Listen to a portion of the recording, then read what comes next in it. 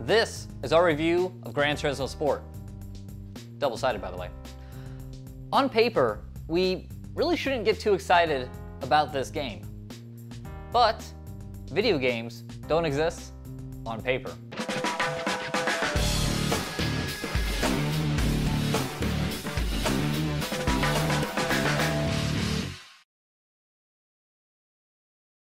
Racing simulator provided by Next Level Racing and their new 2-in-1 F1 GT cockpit. Whether you like the upright GT seating position or low-slung F1 seating position, the F1 GT has you covered at a price that won't break the bank. Learn more at nextlevelracing.com.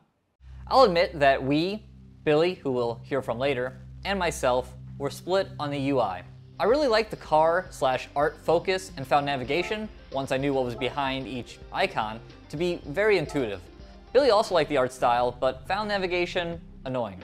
As always, beauty is in the eye of the beholder, but since I'm writing this review, it's a pro. The whole package is just attractive, simple, and relatively snappy. Plus, it's one of the few games that you don't mind stepping away from for a minute, because when you come back, you're greeted with beautiful images and cinematic videos upon your return. While I can understand some pushback on the UI, if you think Gran Turismo Sport is anything but beautiful, you are out of your mind. From the most gorgeous intro video you will ever see, to UI, to loading screens, to the race and to the replay, Gran Turismo Sport's graphics and art style are on point. The transition from E3 2016 to E3 2017 to now is impressive. At E3 2016, Gran Turismo Sport was a mess of jagged lines and okay, but not great, textures and shaders. But the released version of Gran Turismo Sport is way more than okay. Thanks to the move to physics-based rendering, the lighting is second to none. The depth of field captured on the flat screen is so good that it's borderline distracting. A number of times I caught myself gawking over the 3D effect of the interior and the tree line off in a distance instead of focusing on the race. The ability for the graphic engine to nearly remove all jagged lines thanks to some sort of motion blur effect versus raw computing power feels like black magic. And we're talking the standard PlayStation 4 here, which is what I have. Not a Pro, and not obviously, a gaming PC. Speaking of the standard PS4, it pushes out these graphics with not much frames per second drama. I noticed a few times when the game pictures slowed down a bit, but for the most part, both the racing and replay seem to stick around the 60 frames per second level. As for the PlayStation 4 that Billy has, playing on the Pro gives you the option to play on performance or quality modes. Performance tones down the graphics slightly to guarantee that the game runs at 60 frames per second locked, while quality allows you to lose out on some FPS here and there in the pursuit of all that eye candy. The PS4 Pro also allows you to play in 4K with HDR, something we weren't able to experience ourselves, but based on what we've seen out there on the interwebs, it also looks impressive. Now, is it all sunshine and unicorns for the graphics? No. The interior windshield reflections are way too strong and comically bad on some cars. The reflection is so bad on McLaren 650S GT3 that for a bit I thought the vents I was seeing were actually part of the roof design, not just a reflection of the dash below. Many other cars suffer from the same problem, while the rest are just too strong on the reflection front. Leaving the track, the cutscenes that show virtual cars driving around real-world roads can be very cringe at times. Some of them are done pretty well, but a lot of them aren't and just look odd. If you want to show the cars driving in beautiful environments, just make the environments. Based on everything else we've seen in the game, they should be plenty good enough. But besides those cons, graphics are a home run and leave us just watching lap after lap captivated. Okay Kaz, you win. I like taking photos in GT Sport. After sitting through multiple E3 presentations that talked extensively about something that I thought I couldn't care less about, I was ready to turn and burn the page on photos. But then I tried it and actually liked it a lot. You can capture some truly stunning photos. Between the graphics engine and the option/ease of use, taking pictures in GT Sport is a painless, enjoyable experience.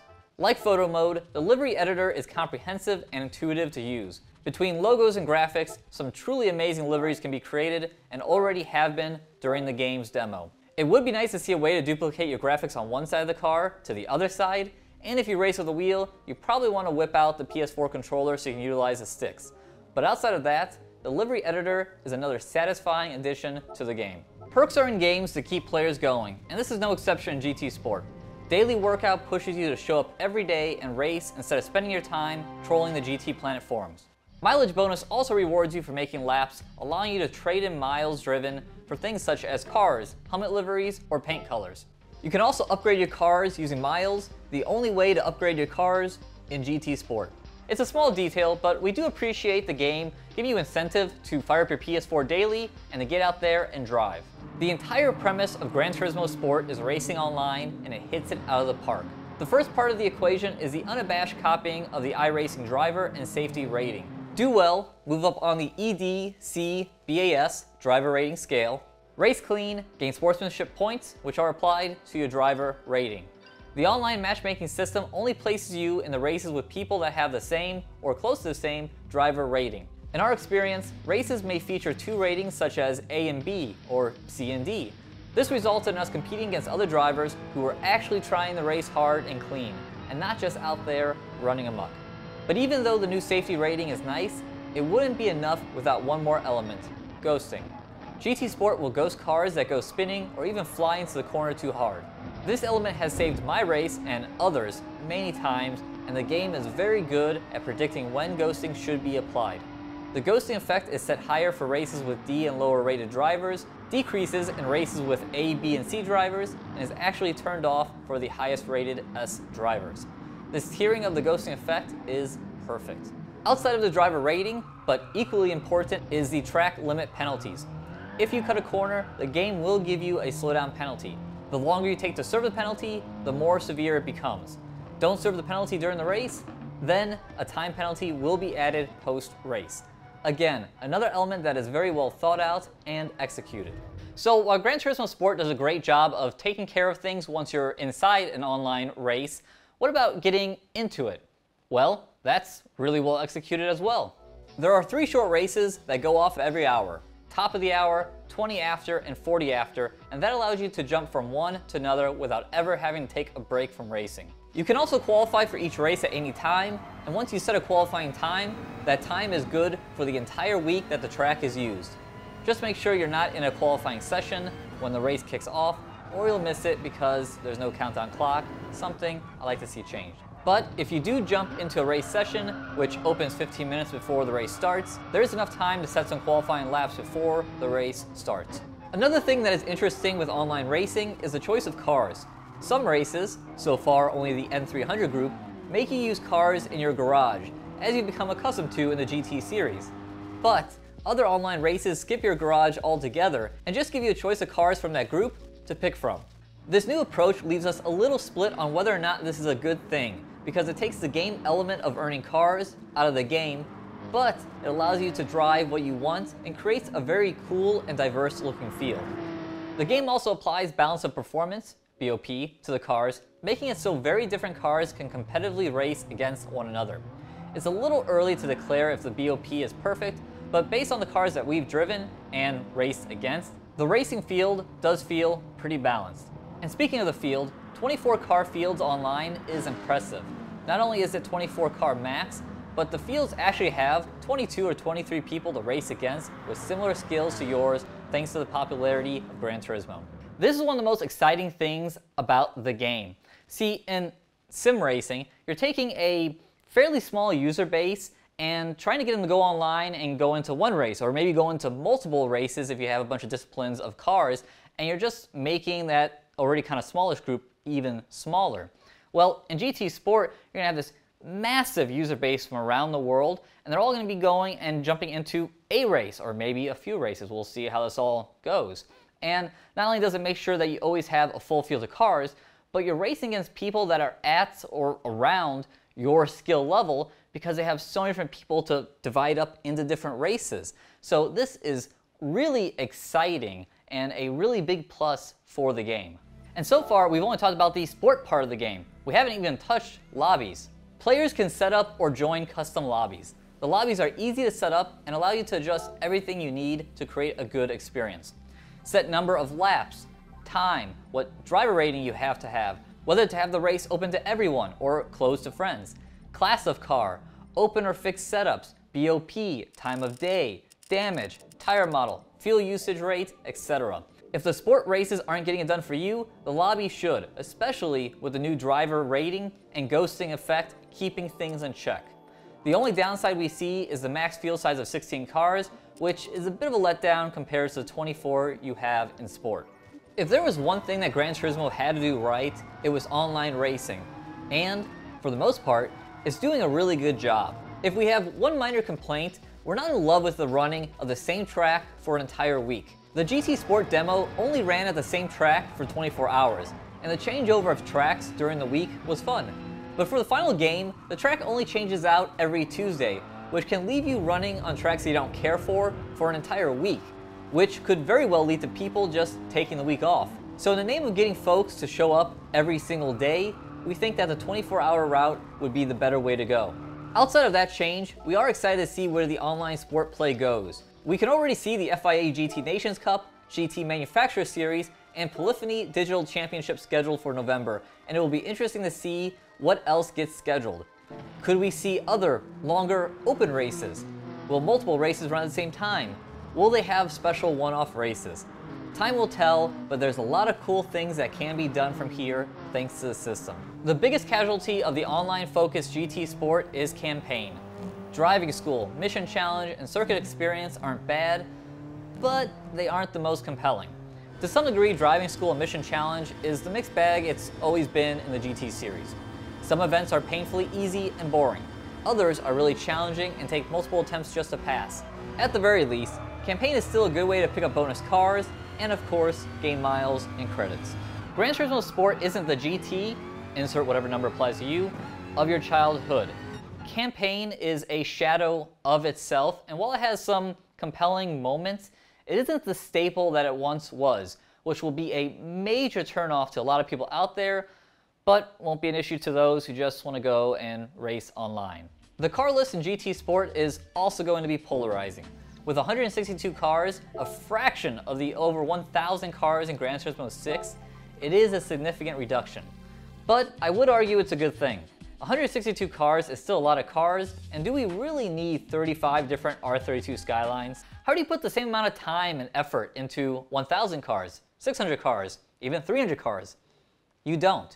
I'd rather see less cars, but more time and effort put into each one than a bunch of cars with some of them done well and a bunch others that aren't done well.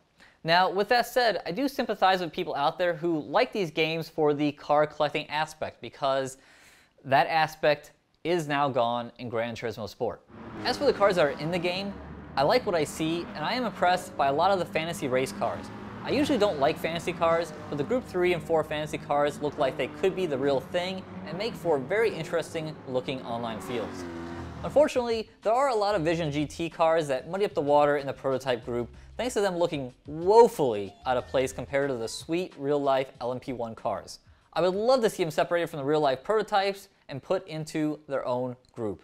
The AI in GT Sports arcade mode isn't bad, but isn't great, which, considering the amount of bad AI in racing games today, really isn't a slant against them. They don't race you super hard, but if you make a mistake, they will pounce, and they don't do anything real stupid like create giant, realism breaking pileups.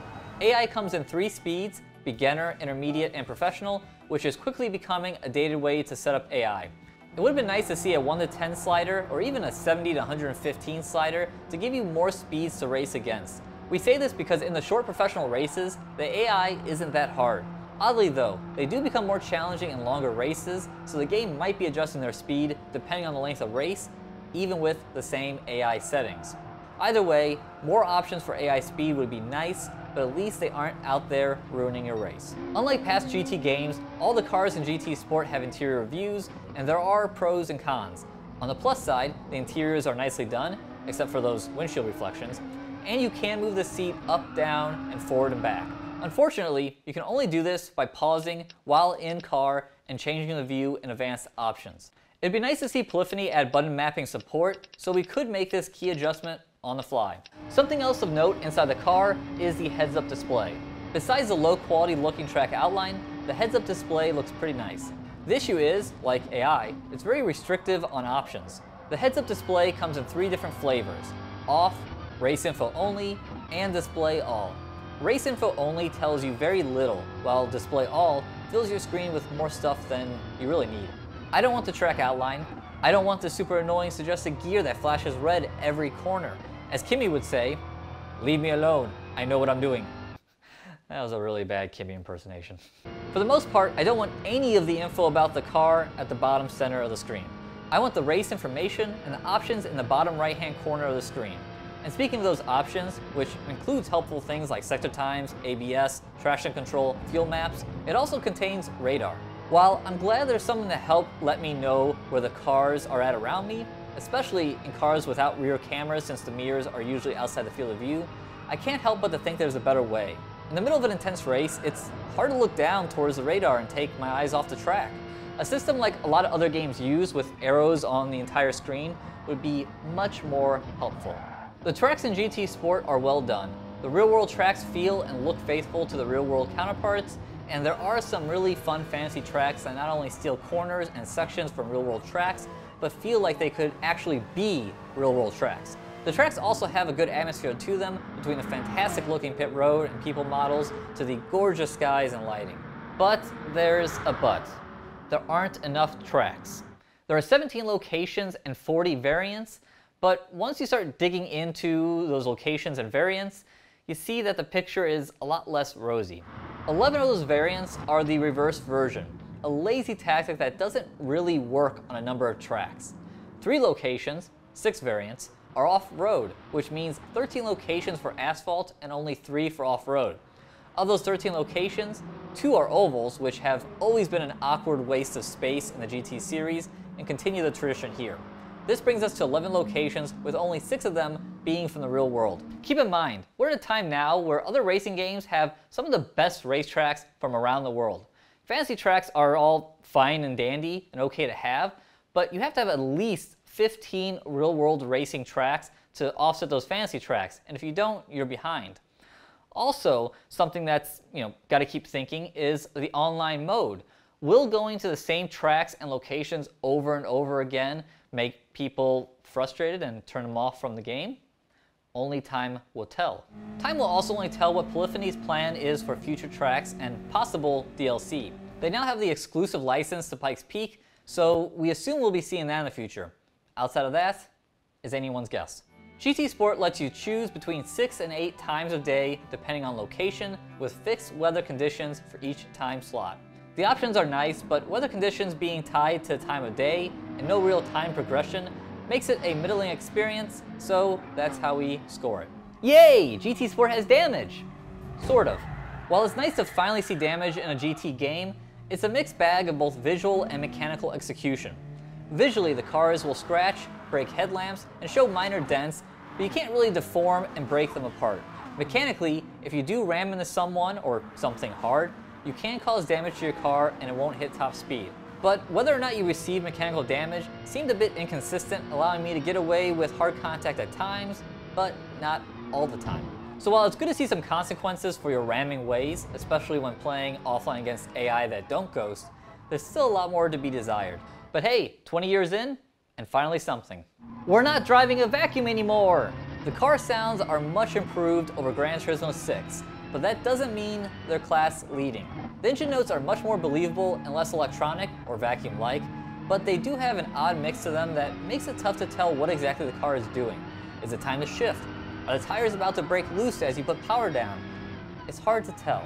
The tire sound is also odd in that the onset of the still kind of annoying tire squeal doesn't mean the car is about to spin, just that you're driving it hard, but you can still go harder.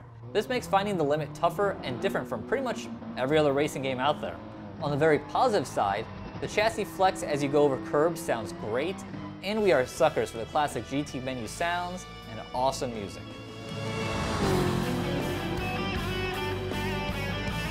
We had a lot of discussion about how to categorize physics. The physics in GT Sport are much improved, and if we are judging the game from a Simcade angle, we would probably put it in the pro category. But judging it against all the other racing games that are out there, including others that you can get on the PlayStation 4, the physics fall into our neutral category. On the positive side, the cars feel very good up to the edge.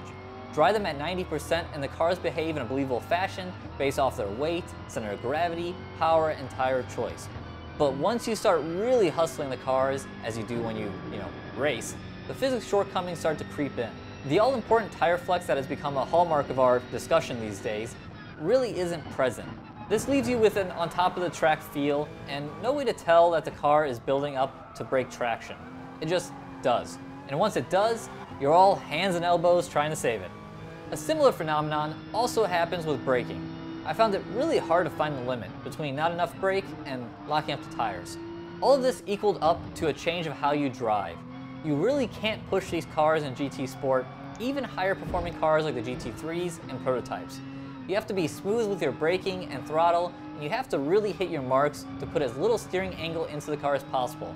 And if we're being honest, these driving techniques are hallmarks of any good driver, but they are highlighted in GT Sport to the nth degree.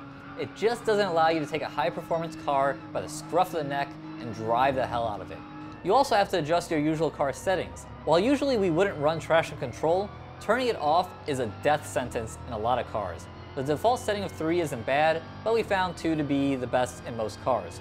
Once you do make these changes to your settings and driving style, you can enjoy the racing and be quick in GT Sport. But it is an adjustment, especially for those of us who drive other racing games. Like physics, force feedback falls into a middle area as well. While it can be surprisingly strong, it's not the most detailed. Under advanced settings and driving options, the game gives you 3 sliders to adjust: controller steering sensitivity, force feedback max torque, and force feedback sensitivity. Controller setting sensitivity is for wireless controllers, so we'll skip that and talk about force feedback settings. Force feedback max torque is how much resistance do you want the wheel to have. Turning it up gives you strength, but sacrifices detail. Going down has the opposite effect. For me, driving the new Thrustmaster TGT, the official wheel of GT Sport, I found the middle ground setting of 5 to be the best. Below 5, the force feedback was lighter than I cared for and didn't really give me much more detail. Above 5, the wheel would get surprisingly heavy, but lose a lot of detail. So like most things in life, sticking in the middle was the best way to go. Speaking of the TGT, the wheel was clearly developed for GT Sport with all the buttons needed, including sticks that makes things like painting liveries easier. It also exhibits this low vibration that correlates with what's happening on screen in GT Sport. The low rumble makes my entire Next Level Racing F1 GT simulator lightly vibrate and acts like a transducer using SimExperience SimVibe on the PC. It's pretty wild, but we'll talk more about that later in our review of the wheel. Back to force feedback. Force feedback is part of the 3-sided triangle that has you driving GT Sport more with your eyes than with your hands. Between sounds that aren't very descriptive, physics that make you feel on top of the track, and force feedback that isn't giving your hands the entire story, you're left depending on your eyes for where to brake, how much to brake, where to turn, and where to get back on the gas. It's more memory than reaction, which doesn't ruin the game, but doesn't elevate it either. The only con we have, and one many of you experienced during the demo, is GT Sport always being online. While Polyphony claimed this was great, and when it works it's not an issue at all, the issue becomes when it doesn't work. See, if the game wasn't always online, you could go and race and progress it and it would save locally to the PlayStation 4, and then when you were online it would update all your information, get all your different stats and all that good stuff. But unfortunately, when it is always online play, this doesn't happen. Any progress you make isn't saved. And then worst of all, the only progress you can make is in arcade mode. You can't do anything else in the game when you're not connected to the server. So, if there are major server issues, which are more likely to happen at a launch of a game when everyone's trying to jump on, then you're not going to get much of an experience out of GT Sport. You're going to go and race against some AI in arcade mode, and that's about it. So we're not a huge fan of this always online mode. Let's now get to our final thoughts on Gran Turismo Sport, and first up is Billy. You know, John and I had talked extensively about GT Sport in preparation for this review, so I'm not going to retread a lot of what we've already said. Those are my thoughts as well. What I do want to say is, in context to the GT series as a whole, I started when GT came out on the PlayStation 1, and I've played every iteration of Gran Turismo since. So, my favorites were 2 and 3. 4 is where I kind of started to feel like it was going on a path that I didn't care for. 5 was probably my low point in the series. 6 was a little better, but it didn't make a big enough shift for me to really change my thoughts. So 5 and 6 were really not my favorites. This is not going to appeal to the traditionalist of Gran Turismo fans. In other words, if you liked that single-player journey through a career that meant you was a car collectathon and you could upgrade cars, and you kind of got an attachment to some of those cars that you played, which is what I did. This is not that game. So that really needs to be understood when approaching GT Sport. Trying to not let my nostalgia affect my ability to look at this objectively, GT Sport is a complete shift from the numbered series. I don't know that we're ever going to go back to the numbered series as well. I think this is what you're going to see from this point forward, especially if this is successful. That being said, this is probably one of the most enjoyable and easiest online experiences I have ever had. The way GT Sport kind of pushed me in the right direction for multiplayer made me feel like, you know, if I made a mistake, I wasn't going to crash somebody out ridiculously, because the ghosting system works quite well at the lower levels, and it decreases as you get higher up. The interesting thing is, I felt like I could race more, and I had really fun and engaging races starting out. The presentation of GT Sport is second to none. The UI elements I'm not crazy about, but it's not that big of a deal. What really stands out is how amazing it looks, except for the reflections. Gran Turismo has always had a problem with reflections, and this is no exception. They look dreadful, which is such a stark contrast from the rest of the game, because the rest of the game looks amazing. And besides the street circuits, there is a really nice atmosphere going along with the road course section of the game. Street circuits always have looked stale in Gran Turismo, and this is no exception. Quite honestly, they could have gotten rid of these, because there really is no reason for them, and the lack of tracks really hurts GT Sport as a whole. The lack of field of view adjustments is a bummer, along with no throttle and brake sensitivity adjustments as well. So you kind of have to play with ABS and traction control to get your settings adjusted accordingly. Circling back around to the biggest positive of GT Sport is it really does curate that online experience quite well. In fact, it's probably the best example next to iRacing, and in some aspects, I would venture to say that this actually surpasses iRacing in the ease of use and getting a new driver acquainted and accustomed to what they're going to experience, just for really that ghosting factor. They can go into a race even practicing, and as a race car driver, you know that practice doesn't equal racing. It can get you prepared, but there's no substitute for racing with another opponent, because your lines change and the way you move around and pass somebody, that all changes how you enter and exit corners and affects your speed. So I think that the ghosting aspect that it does really lets a driver not worry too much about being a beginner, going in and going, I'm not gonna wipe somebody out because I blew a corner, because of something I wasn't prepared for, or what have you. I think that is probably the best way to put somebody into the mix. So by far, this is probably the most positive, in fact it is the most positive online experience I've had so far. And not having a ton of cars really doesn't bother me either. It just makes it so things aren't so spread out.